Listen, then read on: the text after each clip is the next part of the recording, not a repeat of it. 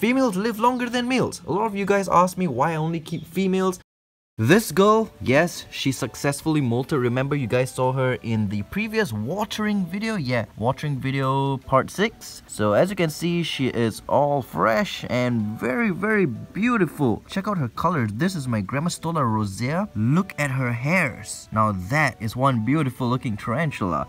They're so prominent, those red colorations, those reddish hairs. Very, very prominent. I have done videos on how to sex tarantulas, but today, since this girl successfully molted, why not do another video showing all you newer subscribers on how to sex a tarantula? Because I do get a lot of comments still on asking me, can you do a video on how to sex a tarantula? I'm like, okay, sure, but oh my gosh, okay, fine. Wind, why do you...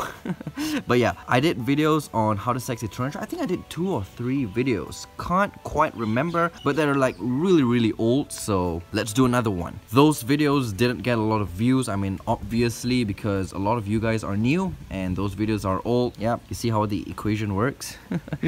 But yeah, let's do another one today, and show you guys. By the way, this is some nasty old superworm that she didn't eat. I actually pre-killed this superworm before feeding her because, well, she was in pre-molt and I just tried my luck to see if she would eat. Looks like she didn't, so there you go, superworm. Enjoy the garden. Although you're dead. I mean, ants! Ants! Where are you, ants? Enjoy that superworm. And for this girl, alright, so this girl, usually tarantulas, after they molt, their abdomens are like really, really tiny and skinny. I don't know, a lot of mine happen to be like that. But this girl, she's like, after she molted, she's even more perfect looking. Like, whoa, whoa, whoa, whoa, calm down, what the hell? I didn't even come near you, man, seriously. But yeah, like I mentioned, this is how you want your tarantulas to look like. Abdomen not too big, carapace not too... okay, fine. Really? I'm showing you to the people and you're like, fine. Be that way. See if I care. Well, actually, I do, but yeah. See if I care. As for the molt, hey, you forgot your water dish. You forgot your water dish. I'm gonna have to change that for you because it's a little bit depleted. And I just depleted it even more. I'm sorry, but that's up to me. Because I'm the one feeling it. What am I even saying? Seriously. So this girl is done with her molt. And we'll take this molt and we'll show you guys how I sex a tarantula. No, not that sexing.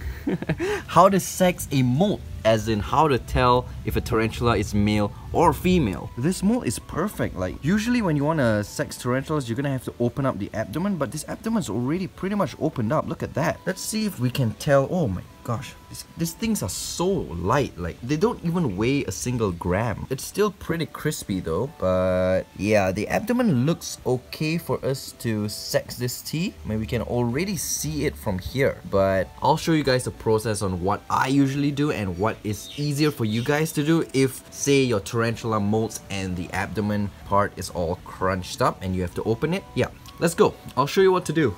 Oh yeah, before we sex this molt, let me show you guys what tarantulas usually do before they molt. Now, as you can see over here, okay, wait. What do you see over here? Moss, right? What do you see over here? Substrate and moss.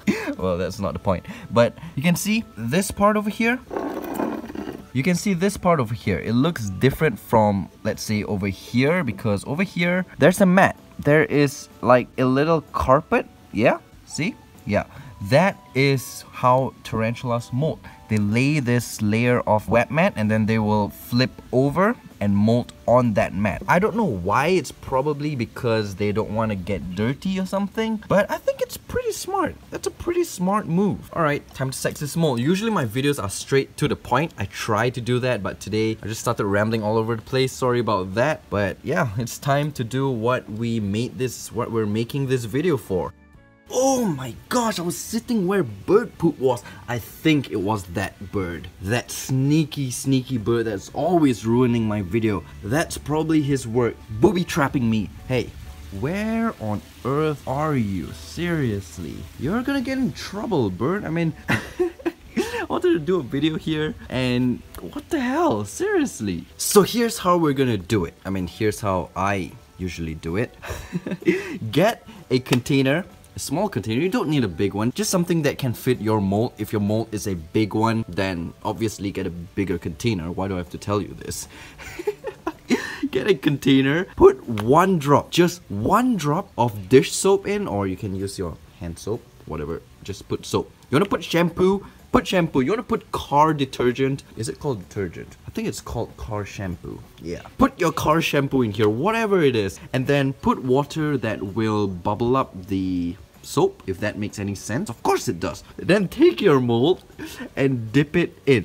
The reason you want to put soap is so that it makes it easier for the mold to absorb the water. Like, look at that. If you don't put soap and it's not bubbling, I mean, if you do put soap and it's not bubbling, your mold is just going to be floating on top of the water, the liquid, or yeah, it's just going to be floating, okay? And then it's going to take a much longer time for your mold to soak up all the liquid, which is obviously not what you want. You want it to absorb as quickly as possible, unless you're a super duper patient person, which I'm not. So yeah, leave it in this soapy water for about, I would say, 5 to 10 minutes. And that's what I'm going to do. I'll be back. And the head part, yeah.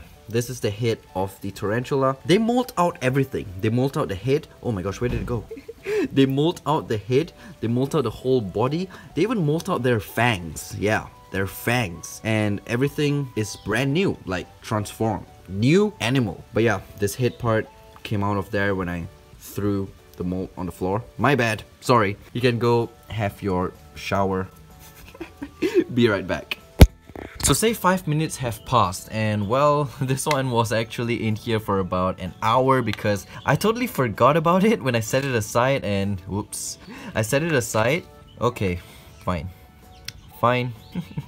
Be that way. I set it aside and totally forgot about it for about an hour, but yeah, we're back now. Once that has been sitting for about 5 minutes, get some water.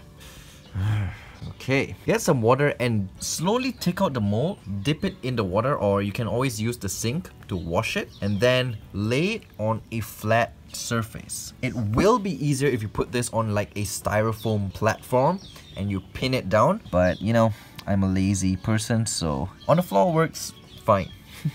So now you see the abdomen part is scrunched up, right? It's like, how do I explain? Yeah, it's like that.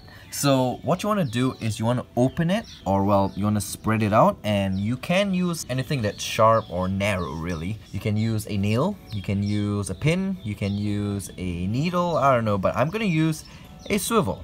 This is some fishing thing for those who don't know. This is a swivel, and I'm a fishing geek, so don't even question why I'm using a swivel. So what I'm gonna do is slowly spread this open. Oops, sorry, not in the right frame and wasn't focused. But yeah, spread this out just like this. Yeah, this mold is pretty much in perfect condition, because a lot of times tarantulas will in fact break up this abdomen part. I don't even know. It's like they don't want me to find out what gender they are. Yeah, I don't know. Well, this one was a good individual, so she left it intact. There we go. Now, what you want to be looking for to determine the tarantula's gender is a little flap, which is in between the top two and bottom two book lungs. And if you don't know what book lungs are, they are these four white stuff. So you see the top part and then the bottom part, right in the middle over here. If your tarantula, oh my gosh, the sun, why? Yeah. It's evening now, it's about 6 o'clock and the sun is about to set, so it's pretty whatever. So what you want to be looking for is this flap. Okay, I hope you're able to see this properly. Let me adjust the lighting a little bit. Yep, should be able to. Now, look at this part. Yeah, you see this flap? This flap will indicate that your tarantula is a female. So this tarantula is a confirmed female, so that is awesome because females live longer than males. A lot of you guys ask me why I only keep females and why do I always send out my males for breeding or I sell them off. That's the reason, because female tarantulas, they live between, depending on species, some live 7 years, like the Neoholothele intae. Those guys live about 7 years. I mean, those girls live about 7 years, all the way to, let's say, a Brachypelma. Right? A Brachypelma hamori. Those guys can live upwards to 30 years old. Yep, not 13. 30. 30. Yeah, a spider living 30 years old. That's like older than I am. But yeah, anyways, this is what you want. Oh my goodness, I just broke the leg. I'm sorry. I broke your leg. But yeah, as I was saying, this is what you want to be looking for. This little flap over here. If I'm not mistaken, that's called the spermatheca. I'll just write it like down below here. And well, if you guys don't know how to eat sexy tarantula, you learn something new every day. So I hope this video was helpful. If your tarantula is a male, it will not have this flap. It will just be a flat abdomen. Can I say that? A flat surface, okay? Flat surface. But if it's a female, you've got a little flap over here. Let me hold this on my finger and show you in... there we go, focused. Let me show you. There we go. Hopefully you can see better now. You see there's a little part coming up over there. Yep, that is the flap that you want to be looking for. So remember, those two white stuff on top, those two white dots, book lungs, and those two bottom ones, also book lungs. But you want to see in between both of the top one, right in the middle. Yeah, you see that little line over there? Yeah, you see? Yeah, that line over there. Check if there is a flap. And the reason why I soaked this in the soapy water is to obviously soften the molt, because molts, when they dry up, they're really crispy, and once you open this, when you try to open it when it's crispy, it's gonna break, and when it breaks, you're pretty much screwed because you can't open it properly and it's gonna be in pieces. So there we go. That is how you determine a gender of a tarantula, determine the gender of the tarantula. So hope you guys learned something new today for those who don't know and those who've been asking. And yeah, that will be it for this video. I hope you guys have a great one and see you later. Yeah, that's the end of that molt. And my camera, because it's now all wet because the molt is wet. Yeah, I'm a genius.